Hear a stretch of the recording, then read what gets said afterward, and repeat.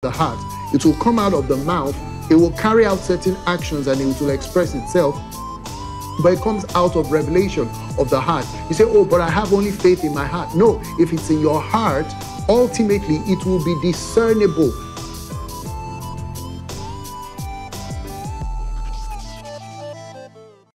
Hello there, welcome today. Welcome to Freshdew. Freshdew is a program designed for you. It's a program that's designed to build you up and give fresh inspiration and direction for your life. My name is Pastor Sola Akinwale, and I've been given the privilege to come to you with the Word of God by the host of this program, Pastor Nkechi Ene.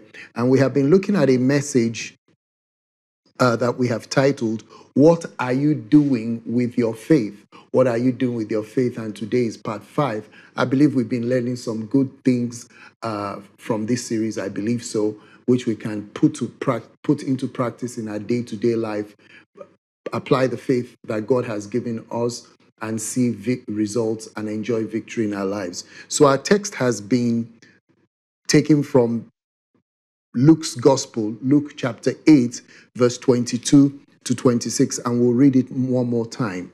Now it happened on a certain day that he got into a boat with his disciples, and he said to them, "Let us cross over to the other side of the lake." And they launched out. But as they sailed, he fell asleep, and a windstorm came on the lake, and they were filling with water and were in jeopardy.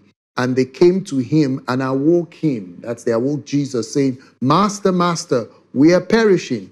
Then he arose and rebuked the wind and the raging of the water, and they ceased, and there was a calm. But he said to them, "Where is your faith?" And they were afraid and marveled, saying to one another, "Who can this be? For he commands even the winds and the water, and they obey him." Then they sailed to the country of the Gadarenes, which is opposite Galilee. So when we started out looking at this, we brought out the fact that Jesus was in a boat, like we've seen in our story, with the disciples, and they were crossing to the other side. And as they got into the boat, there was a windstorm, and the disciples came to wake Jesus Christ up. And Jesus gave a response which probably may have startled them and was surprising, at least to us. We are likely to say that. And he said unto them, "Where is your faith?" That tells us that Jesus was looking out for faith, but sadly in this situation he didn't find that. And perhaps that is an indication of what happens in the lives of the people of God. Many times when we're besieged with situations, one thing God is looking at is our faith in him and not our faith in the problems or the situation. So what have we seen? The first thought we brought out is that you have faith, and we defined what faith is: trust, reliance, confidence, and so forth. And that statement, "Where is your faith?" could imply 3 things. You have faith, but you don't know you have it. You have it, you're not doing anything with it. Or thirdly, you have it, but secondly, you have it, but you don't know how to use it, pardon me. And thirdly, you have it, but you're not putting it into practice. And we said that your faith was given to you by God for you to use. And you need to realize that as a child of God, you have faith. You don't want to approach faith from a standpoint of something you don't have, something you're looking for, something you're going to find, as though it was something totally extraneous and external to you. No, as a child of God, you have faith. And Paul said we've received the measure of faith. Peter said we have the God kind of faith. And then we looked at the story of Jesus and the disciples, the same story, and we saw demonstrated in that case why Jesus expected them to have faith. All right. Then we move to the second point, which we said, I believe we started that by saying that faith is discernible. That's the second point. So we'll just continue with that. We said that faith can be seen. When we said faith is discernible, we started by saying that faith can be seen. It's a spiritual force, but even though it's a spiritual force, does not mean that it cannot be seen or it cannot be perceived. And we expressed, we explained that. But now let's take this a step further. When we say faith is discernible, like I've said severally, in the course of this teaching, that when Jesus told his disciples, "Where is your faith?" we can rest assured that in part Jesus was saying that I can't see faith here. Why? He recognized faith. He knew what faith is, or he knows what faith is. And what the disciples evidently displayed before him was something else other than faith. Now, this is a principle you find laced out throughout and threaded through the Gospels, that Jesus would often recognize faith. And that's what I want us to see today. Jesus often recognized faith. And severally in the Gospels, we read where it says he saw people's faith or he perceived their faith. He saw faith and he perceived it, really referring to the same thing. Now, let me give you some examples of this. We'll look at two of this today. The first one I want us to look at is Matthew chapter 8, verse 5 to 13. You see, when you study the life and ministry of Jesus, you find principles, and these principles are not in isolated instances. They are principles that work, that we can say these are like cardinal rules in the kingdom. Then what obtained in one place, you're likely to find it in another place, and also find it played out in yet another place. So I want to give you some examples. We won't go into the nuts and bolts of all of the texts we're going to read, but I'll show you a few things to convince you, hopefully, I believe, that Jesus recognized faith when he saw it. Matthew 8, 5 to 13. Now, when they entered Capernaum, a centurion came to him, pleading with him, saying, "Lord, my servant is lying at home, paralyzed, dreadfully tormented." And Jesus said to him, "I will come and heal him." Then the centurion answered and said, "Lord, I am not worthy that you should come under my roof, but speak a word, and my servant will be healed. For I am a man under authority, having soldiers under me. And I say to this one, go, and he comes, and to another, come, and he comes, and to my servant, do this, and he does it." When Jesus heard it, he marveled and said to those who followed, which would likely be his disciples who followed him, "Assuredly, I say to you, I have not found such great faith, not even in Israel. And I say to you that many will come from the east and the west and sit with Abraham, Isaac, and Jacob in the kingdom of heaven. But the sons of the kingdom will be cast out into outer darkness. There will be weeping and gnashing of teeth." Then Jesus said to the centurion, "Go your way, and as you have believed, so let it be done for you." And his servant was healed that same hour. You see, look at verse 10 in this text again. It says, when Jesus heard it, heard what? What the centurion said to him, right? What the centurion said to him. Then Jesus used him as an example, a case study, and he made this statement.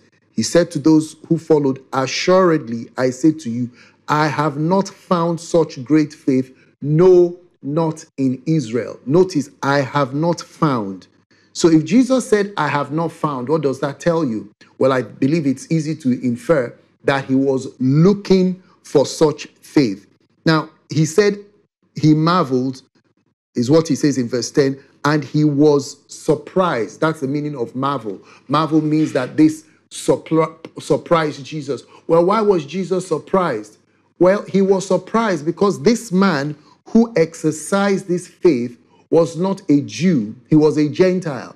If he were a Jew, Jesus wouldn't technically be surprised, but because they had what it took, they had what it took to develop or to have such great faith. And I'll come to that in a moment.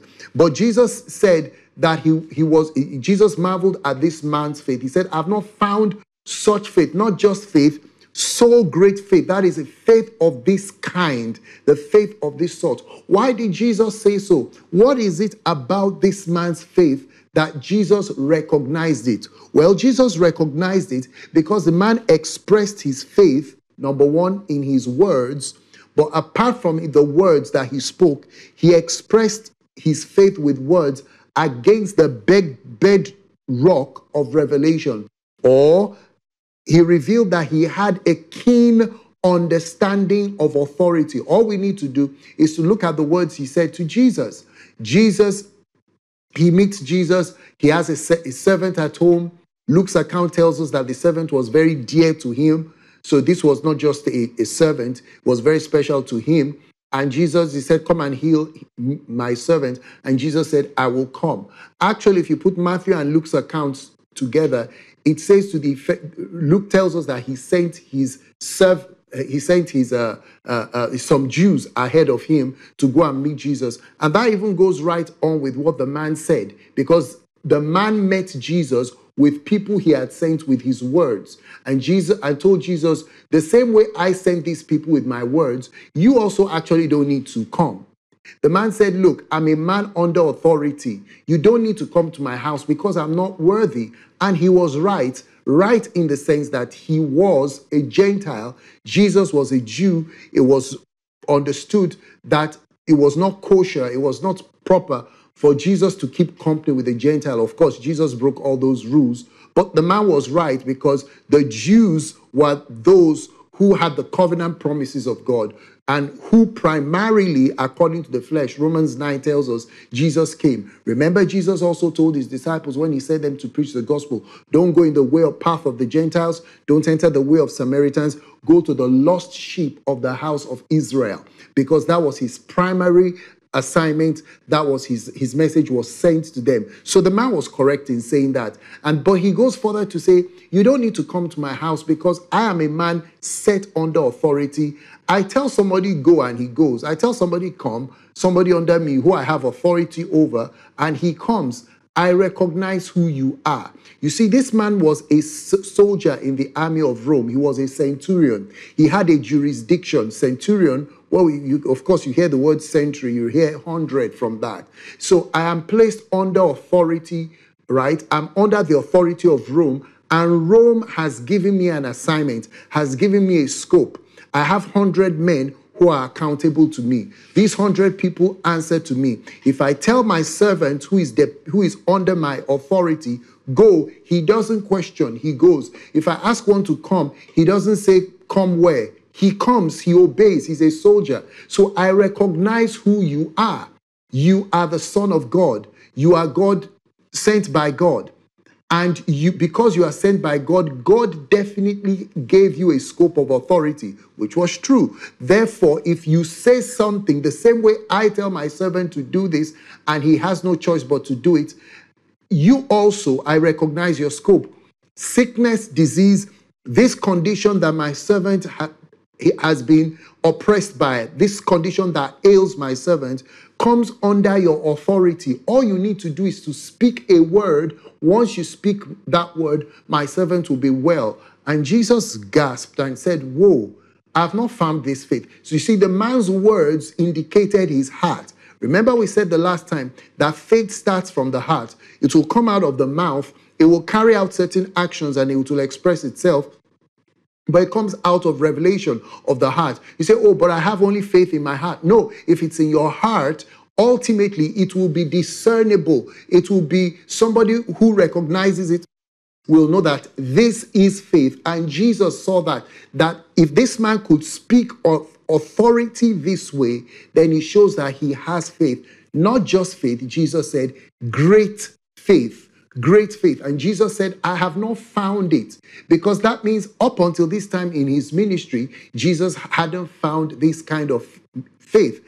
And remember that Jesus was ministering among the Jews predominantly. And what is it about the Jews? Well, Paul said in Romans chapter 3, I believe verse 3, what advantage is there of being a Jew and what profit is there of circumcision? He says, much in every way, but chiefly, primarily, because unto them were committed the oracles of God. That is, the word of God was delivered to Israel. And he said, but what of if some of them did not believe? Shall that make the faith or the faithfulness of God, the word of God, the credibility of God, will it make it of no effect? He said, God forbid. Let God be true and let every man be a liar. So Jesus did not find this faith among the people of God because they had the word of God to produce such a kind of faith. He found it in the heart of a Gentile who expressed his faith through his words, and those words actually were backed up as a result came, I should say,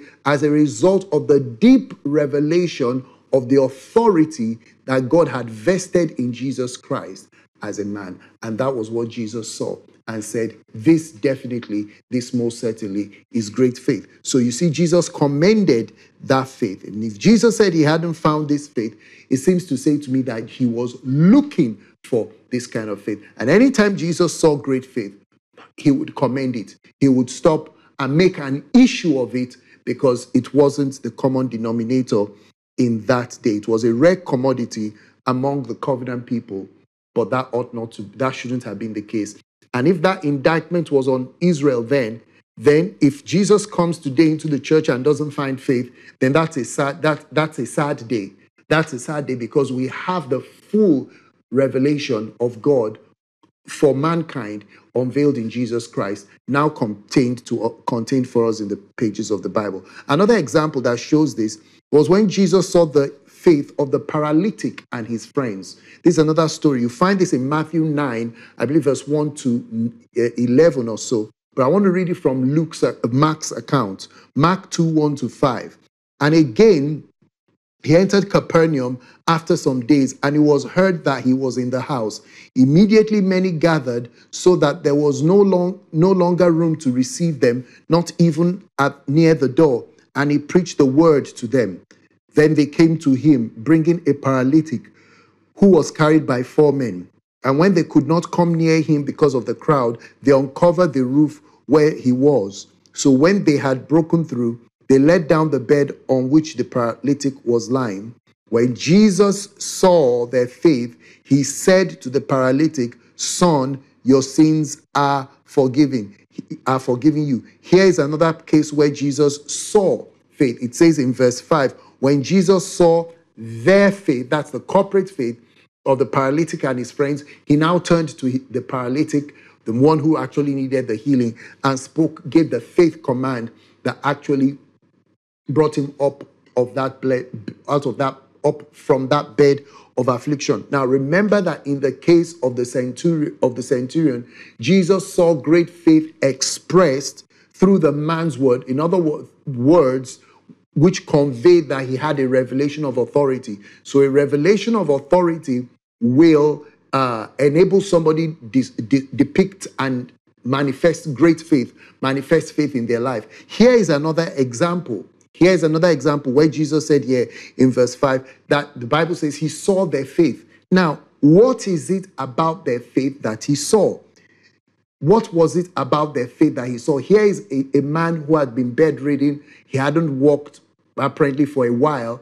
And the people heard, if you read it earlier on, it says that it was noised, verse 1, it says, and it was heard that he was in the house. The King James says it was noised that he was in the house. So Jesus is here, Jesus is here, Jesus is here. And people gathered because of what Jesus did. He spoke God's words and he performed miracles. So people gathered. Obviously, Jesus performed miracles. Otherwise, they wouldn't have brought that man there. But when they got there, they met an obstacle. They met a crowd. A crowd was gathered at the door of the house, and people could not come in. And then the man and his friends looked around. They couldn't pass through the crowd. The crowd was not going to move for them. The crowd wasn't the crowd wasn't saying, "You're on the bed. Well, you don't know why we came here. You don't know, do you think your case is more important than ours? We want to see Jesus. We need him. We want to see him." It brings to mind the woman with the issue of blood. The scripture says she pressed through the crowd. But in this case, they couldn't press through. They couldn't meander themselves through the crowd. So what did they do? Pardon me. They looked up. And when they looked up, they saw the ceiling. And that was their way out. You see, faith will always see a way out of the situation. Faith will always see. The man could have said it was not possible to see Jesus today. There was a mammoth crowd at the mouth of the door of Jesus's lodging. We couldn't get in. They could have turned back. They could have been disappointed. The man may have remained bedridden, bedfast on his bed. He may have died. But when you are in faith, when your actions are propelled by faith, faith will always draw from the power of God. Faith will always lay hold on the power of God. When they got there and there was a crowd, their faith found a way. Their faith found a way. They chose not to be denied. And they said, Jesus is right there. We need to see Jesus today. Anyway, anyhow, we have to see Jesus. And they couldn't pass through the crowd. And they ripped the ceiling open, dropped the man down there, and, pardon me, they rudely interrupted Jesus. But here's the interesting thing. Jesus doesn't mind. In fact, because Jesus is always finding faith. Thank you, Lord. Remember we saw, I have not found so much faith. When faith was such a rare commodity in his days among the people he ministered to, that when he saw it, he stopped it. He stopped everything else. Jesus was preaching the word. We don't know what else happened after this story. All we know is that those men interrupted Jesus. They dropped the man down. And when Jesus saw their faith, he spoke to the man. What was it that made Jesus see their faith? The fact that they came through the crowd, and they came through the crowd, they saw that the crowd would not let them pass, and most importantly, they went out of their way to do something which was seemingly impossible or difficult. They let the man down through the roof. Man, that was faith. And when Jesus saw that, he said, this is faith. And he saw their faith, and he spoke the word of command. By the Spirit of God, he knew the man was dealing with a condemnation situation. And he said, your sins are forgiven you. Arise, take your bed, and walk. And the man glorified God. He found their faith. He saw their faith because he recognized their words. He recognized their actions. Faith will always take risks. That's why I said in the last episode, though faith is spiritual, it is discernible. There will always be something that the spirit of faith will impel you, will compel you, will inspire you to carry out in this physical world that God sees, right? God is all seeing, that serves good to give a basis for that manifestation to come. And I hope you get that. There is something you do. You're not doing it to earn God's goodness. You're doing it. It is the faith that is inspiring what they did. Somebody can go through all the motions and everything and not be in faith. But in this case, Jesus, who knew faith, who is the author and finisher of faith, like I've said severally, saw this and said, guys, this is faith, and arise, take up your bed and walk. So when God sees that faith, what you desire, what you want, he sees it and he honors it, and that desire is granted. Faith is discernible. Father, thank you for your word. Oh, thank you for showing us, and we're beginning to see that we can use our faith and it will produce results for us. We give you praise, Father, and we give you glory. In Jesus' name, amen.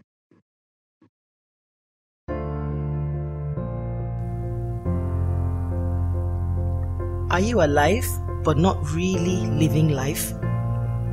Do you know somewhere deep down that something needs to change in the course of your life?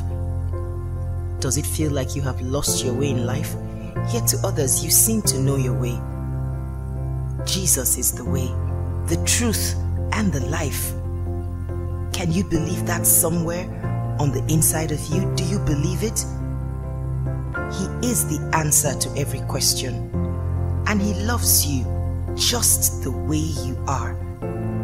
Today he's waiting for you with arms open wide, and he wants you just the way you are. Will you make a decision today to surrender your life to him and run into those outstretched arms? If you want to do that, say this prayer out loud, meaning it from the depth of your heart, and you will be saved. Lord Jesus, I come to you today. I believe you are the Son of God, and that you died for me and rose again just to save me. Come into my heart and make me brand new as you have promised. I will live for you all the days of my life. In your name I pray. Amen. Amen and amen. Congratulations on taking the most important decision of your life. You are now born again and a brand new person. It has all happened on the inside of you. Now you need to grow in your new faith. And what has happened on the inside will surely be reflected in your everyday life. We can help you grow in your new faith. Please call us at 0700 Freshdew or email us at saved@freshdew.tv, and we'll be here for you.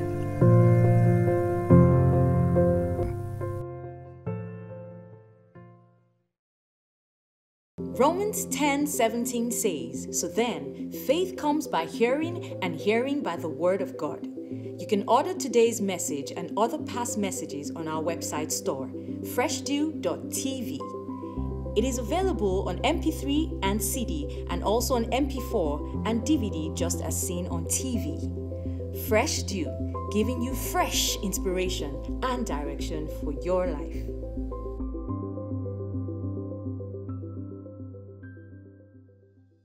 Thank you for watching Freshdew today with Pastor Nkechi Ene. We trust you were blessed by today's episode.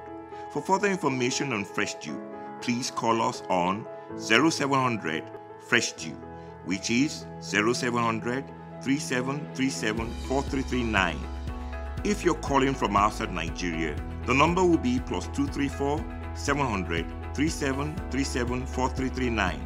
Our phones are open from 9 a.m. to 11 p.m. GMT +1.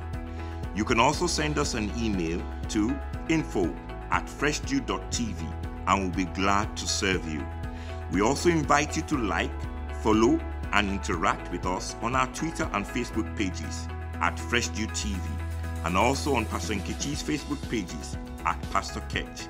For more information on how you can partner with Freshdew and receive Pastor Nkechi's monthly letters and weekly MP3 gifts, please visit our website www.freshdew.tv.